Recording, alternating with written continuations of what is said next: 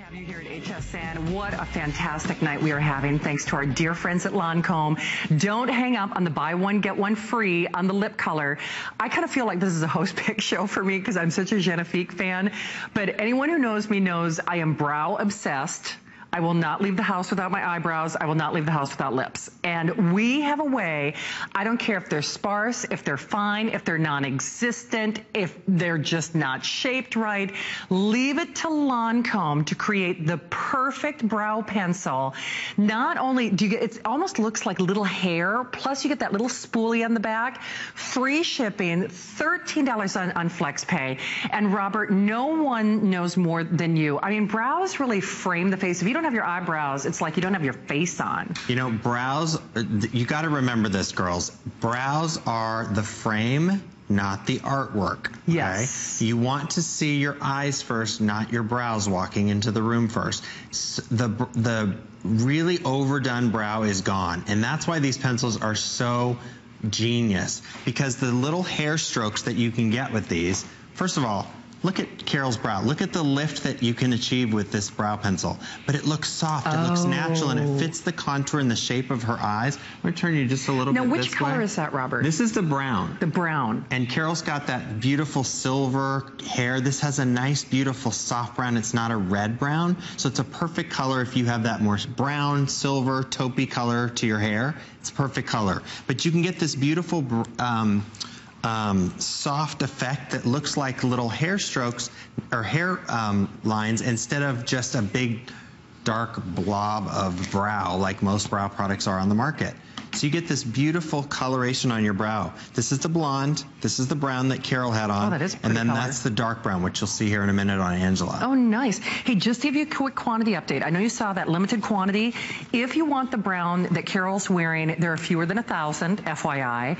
If you want the dark brown, we have 800 of them, and that's it. If you want the blonde, there are only 700. So we are in the hundreds remaining on all of these. I remember when Robert and Lancme debuted this, I actually tried to order one and I couldn't because it sold out so quickly.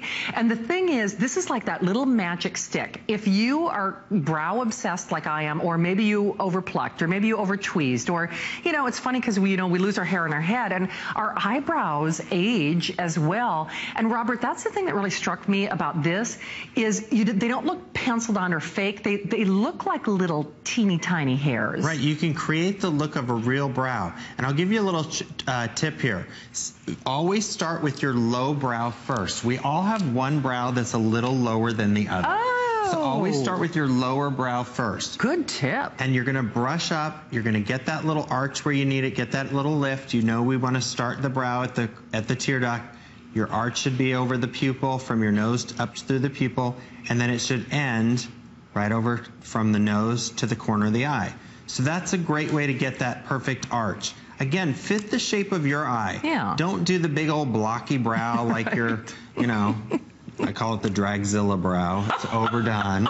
We want the brows to look natural. We want them to look fresh. We want to get a frame to our eye, and that's the blonde. That's the perfect color for Stacy. If you've got that lighter hair and you just need a little coloration to warm up your eyebrow area, but you want it to look natural, do the blonde. And then this is the dark brown. It has a little bit more of an auburn tint to it. Oh. So it's a brownish auburn color. So if you have more on the reddish tone, go with the auburn. Again, we're making those little fine brow strokes. So if you need just a simple little fill-in, don't feel like you have to draw a big blocky brow on. Just get that nice little extra lift. You've got the end of it that has the little perfect comb brush to feather out the existing strokes, and it gives you that perfect lift. Again, it's the frame, not the artwork. Right. So you want to just accent the shape of your eyes and get that extra lift.